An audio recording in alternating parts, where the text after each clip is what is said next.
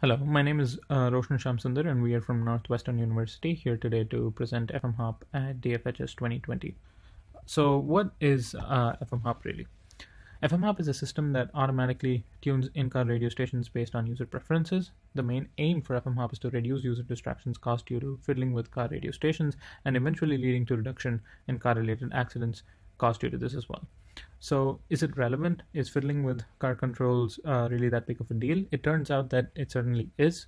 We have numerous reports that show distracted driving account for 58% of car accidents, and a large number of fatalities and crashes are due to distracted driving. So, we could see why automatically adjusting radio stations on a driver's behalf can really help. And that is precisely what FM Hop intends to do. So, how does FM Hop work? To accomplish automatic switching to content that a user likes, FM Hop must know two things at minimum. The first being what content the driver likes to listen to, that so that we can make decisions later about staying tuned or turning away for better options. Further, we also need to know which option to turn away to when it comes down to choosing another station, and this can be achieved only if we know what is simultaneously playing on other stations. The first step is achieved, like we will explain soon, by keeping track of drivers' content preferences and learning over time. The second step is a little more indirect, and we'll see why. So, first of all, FM Hop uses RDS. FM receivers usually are able to receive RDS signals. RDS is a protocol that allows broadcast FM radio to be accompanied by digital signals. The purpose of this protocol is to enhance FM radio functionality. In particular, we want to use the RT information field because this is a 64-character freeform text field that shows station identifying information or text corresponding to the radio programming being broadcast. While FM receivers receive RDS signals from the channels they are tuned into, it makes it difficult for a single chip to simultaneously know content that's playing elsewhere because an FM tuner can only receive signals from one channel at a time. To bridge this, the key idea is to use FM receivers in smartphones to scan available FM stations, analyze their RDS, build a map of stations that could potentially be available for FM Hub clients to use, and then tune the car's FM receiver. Typically, many smartphones are manufactured today with an FM chip and are ubiquitous in vehicular environments and can be used. So now we look at the design of the FM Hub system. This figure shows the dual FM receiver system with one FM chipset on the head unit and the other one on the user smartphone. The vehicular head unit is where the FM Hop client runs, and the user smartphone is where the FM Hop server runs. So FM Hop is implemented in a client-server architecture, and the client and the server are then connected via Bluetooth. As mentioned before, the server scans RDS signals by cycling through frequencies and collects this RDS data and analyzing them.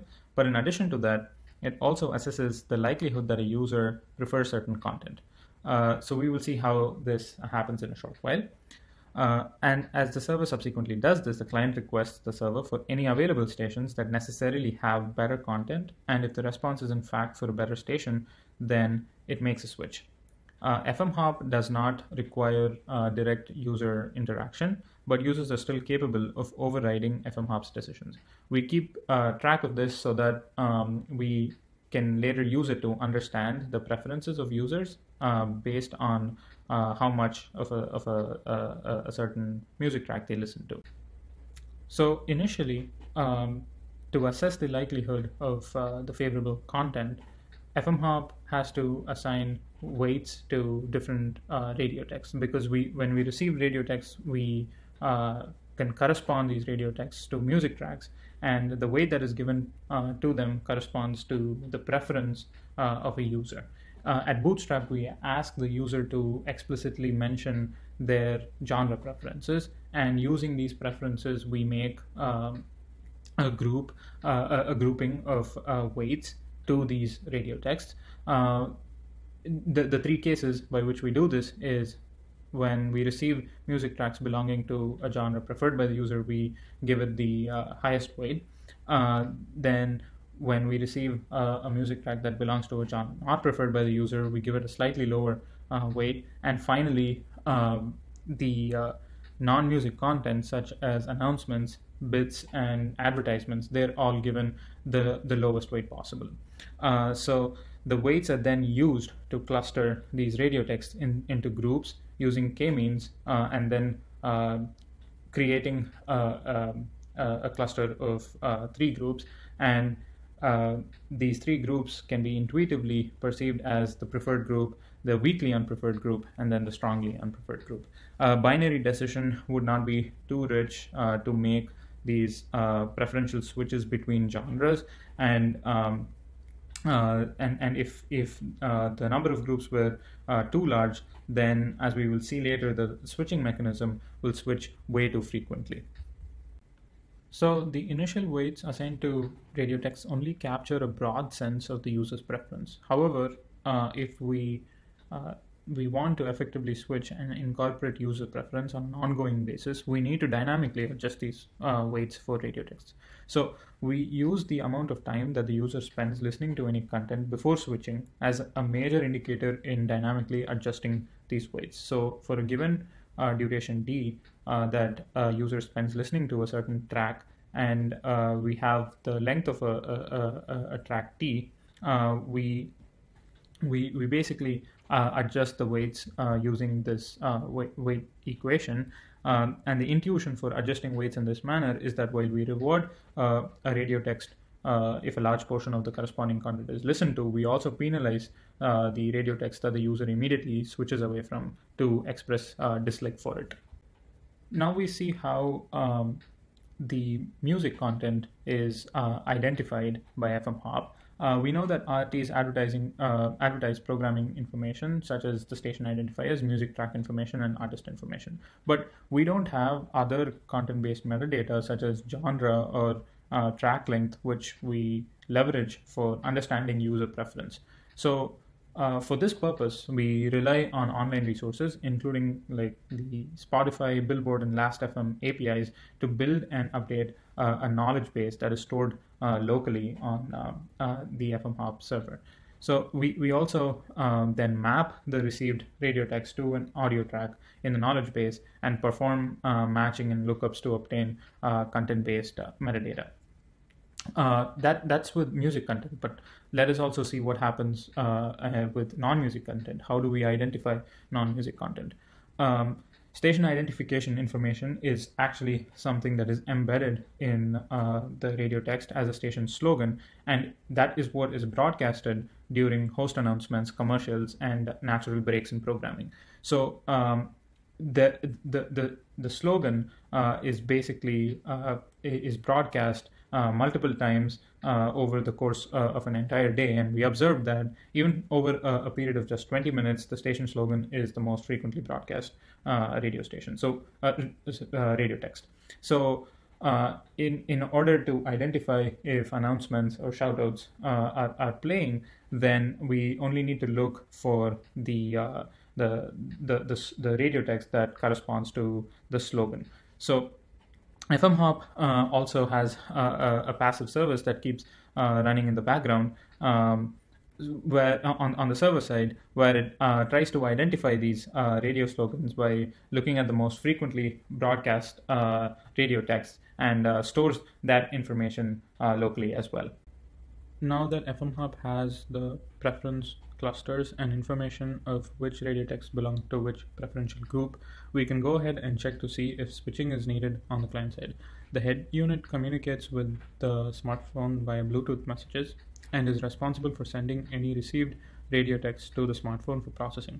Additionally, the head unit periodically makes requests to the smartphone for information about any currently available radio texts that have a greater weight than currently playing content on the head unit. The server then responds to the request at that point in time. The head unit then simply checks to see if the received radio text corresponding to the potentially better content in fact belongs to a cluster with a larger centroid magnitude and switches based on this. So FMHOP clients will only switch to a station playing a track if the track belongs to a group with higher centroid magnitude.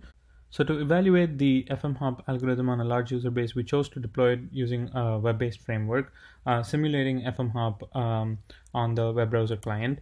Users were crowdsourced from all over the US to allow for great participant diversity using Amazon's MTurk service. We captured radio broadcasts from several radio stations in a large metropolitan area and then performed over 600 user simulations in which each simulation provided a user with cognitive tasks to complete and an interface by which the user could tune virtual radio based on their preference. We divided users into two equal groups, a control group that did not receive the FM hop algorithm and could manually change the audio stream, and a test group that received the automatic switching of the FM hop algorithm. The cognitive test that we added tried to simulate the task of cognitive load while driving. Specifically, users were presented with a scrolling series of letters across their screens, and they had to press this corresponding key on their keyboards when the letter was within defined boundaries. We logged an error when a user failed to do this correctly, and each group was further divided into three load complexity categories: low, medium, and high, with the amount of time allowed for each task shrinking as complexity increases. In order to ensure that they are also fully engaged with the simulation and not simply turn off their audio devices, we stated that the users may also receive audio instructions that they need to comply with in order to successfully complete the task. Though no audio instructions were actually provided, we thought this would cause each user to ensure that they're receiving the simulation audio. Let's look at some of the results from our evaluation. We start off here by looking at the manual number of switches for low, medium, and high complexity situations. We see that the medium number of switches during a simulation by FM hop users in the low complexity case was 4 by FM hop users and 13 in the case of using standard radio. Our findings from these 15-minute simulations are generally consistent with those of an independent study by Edison Research that finds that radio listeners change stations about an average of 22 times during a 35-minute commute. In general, FM hop users switched about 70% less frequently than standard radio users. This demonstrates that FM hop's switching algorithm was effective for all types of users, from those that seldom switch to those that switch frequently. The second and third figures show that the median number of switches increases as a function of task complexity. This makes intuitive sense because users are allocating more of their cognitive resources to the primary task at hand instead of manipulating music sources. We also see that the variability in the number of switches narrows between standard radio and FM hop in both those cases. What this demonstrates that is, in all cases, we find that users experiencing the FM hop switching algorithm demonstrate fewer number of switches than users experiencing standard radio across all complexities. Here we take a look at the distribution of the error rate for both FM hop and standard radio users, again for 3 complexity levels. We see that the median error rate for the low complexity cognitive load is about 4.44% for FM hop users and 6.11% for the control group, while for the medium complexity the cognitive load is medium complexity cognitive load, it is 5.44% for FM hop users and 6.61% for the control group. Finally, for the median error rate for high complexity cognitive load is about 16.22% for FM hop users versus 20.22% for the control group. Naturally, the error rate increases for both FM hop users and the control group as complexity increases, but we also find that the error rate of FM hop users is strictly lower than the error rate for standard radio at all complexity levels. Lastly, to measure the accuracy of FM hop switching algorithm, we look at the instances in which a switch made by FM hop was overridden by the user. We define our accuracy measure with a given equation, and we obtain a continuous measure that takes values between 0 and 1, with a higher value indicating a greater accuracy for FM hop. We see that the accuracy measure is similar across the 3 complexity categories we defined, and since accuracy is measured on a spectrum from 0%, which is the same as not having FM hop, to 100%, where the user liked every switch FM hop made, realized accuracy measure represents a significant portion of the total possible improvement, which is about half. Finally, to conclude, we look at some of the key insights. We showed that the RDS digital signal in FM radio has sufficient indicators to automate FM tuning based on users' preferences. We see that automatic switching reduced the number of user interactions with the device by about 70%. Automatic switching resulted in a strictly lower driver error rate in all complexity scenarios. Our realized accuracy measure represents a significant portion, which is about 50% of the total possible improvement.